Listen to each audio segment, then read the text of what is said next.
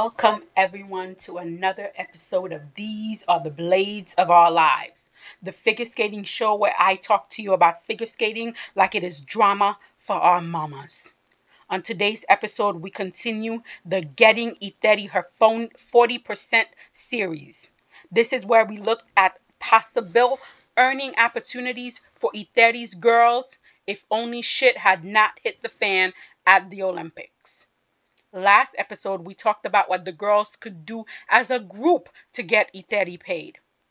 In this episode, we look at what they can do individually to maximize Eteri's 40%. Our first little Eteri earner is none other than Alyona. She was born to be a diva, Kostornaya. For her individual endeavor, I am partnering Alyona with another like-minded diva, Miss Yevgenia Medvedeva, and I am giving them their own lifestyle talk show. The premise of the show will be them interviewing and following the sport elites and personalities of Russia. They can have an episode where they interview Miss Alena Radionova. They can discuss her plan to marry a Russian billionaire and start her own skating empire. Another episode can be with Irina Wiener. She could be on her yacht with the twins, Dina and Irina, and where they will tell us in great details how they were robbed by the International Rhythmic Gymnastic Panel. They are the rightful gold medalists. Of course, we must have an episode with Yevgenia Teresova and Vladimir Morozov, where we will learn if they really dislike each other in real life as much as they appear to dislike each other on ice. And we cannot forget the Plushenko family special with all three sons. That's right. And of course, Yana will be in the middle of it all, shading both Eteri and Tatiana Teresova with one breath. These two divas will bring us more drama than a Jerry Springer reunion special. Next, I want to partner up Sasha and Maiia and give them a sports show. The premise of the show is sort of like sports swapping. So basically, we take a rhythmic gymnast and a figure skater and we give them 1 week to learn each other's programs. We then show their progress and then their big performance. Or we take a swimmer and a basketball player and we have them compete in an unofficial competition in the other's place. Of course, each week, Sasha and Maiia will also take on a new sport and we get to see how well they do. I'm also partnering Daria and Kamila in a dance battle type show. So at the beginning, both girls will start off with $100,000 in a team of 5 people made up of professional and non-professional dancers. Each week, the team will be given a dance theme and they must come up with choreography and then put on a performance. That will be judged by a panel and the audience. The losing team must pay the winning team $10,000 after every competition. After 6 episodes, the team with the most money gets to split the entire $200,000, while the losing team gets a second place trophy that's worth $2.99. Oh, the competition will be savage and Eteri will love it. The more tears, the better. Our last little 40% earner is none other than dutiful daughter Anna Sherbakova, who will become an actress. If it's one thing we learned about Anna, it is no matter what nonsense Danny G gave her, she committed to it with a level of conviction that was Oscar worthy. Putting Anna's skill to good use, Channel 1 is going to give her a 16-episode teen drama. Guys, this is my moment to shine. Decades of watching Asian drama, K drama, C drama, J drama, P drama, and lacoons will finally pay off. The setting of our drama is an elite ballet school.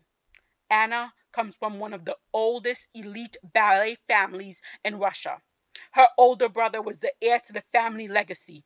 However, a car accident left him paralyzed in one leg, and it now falls on Anna to carry on the family honor.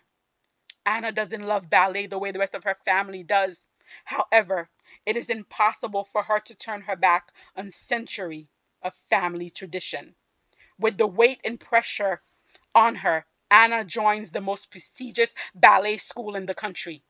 There she meets Angelina, her bitter rival with whom she has been competing since kindergarten. Angelina is partnered with Vladimir, whom she views as her future husband and personal property, even though Vladimir has made it clear that he only sees her as a dance partner. Vladimir is a free-spirited bad boy of the ballet world, and he wants to dance his way. This appeals to our young conservative Anna.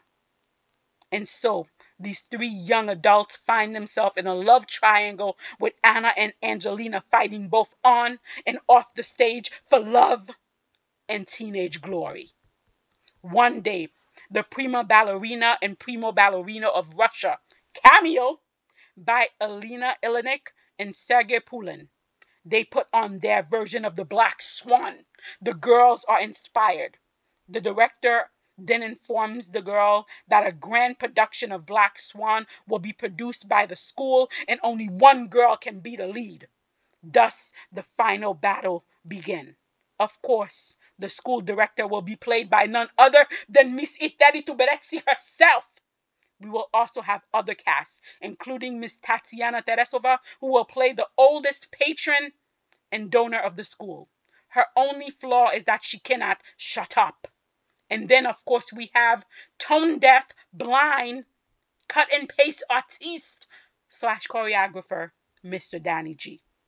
We will also have cameo by the lack of Alena Zagidova, who will play a one-starred ballerina who was expelled from the school for wanting to see her mother twice a year, when everyone knows only one annual visit is allowed for family members. And then we're going to have Miss Alyona Kostornaya. She was born to be a diva, play a starlet ballerina who was kicked out when she refused to do a pas de bourrée with one broken leg. They called her the lazy one because others have done it with 2 broken legs. With 16 episodes, the cameo possibility is endless.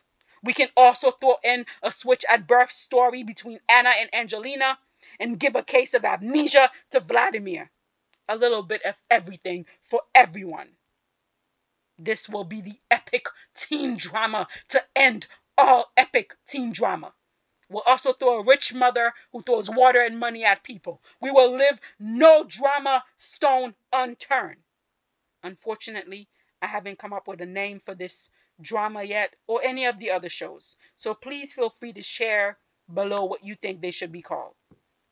And when it is all said and done, the winner of everything is without a doubt Miss Tuberidze and her 40%.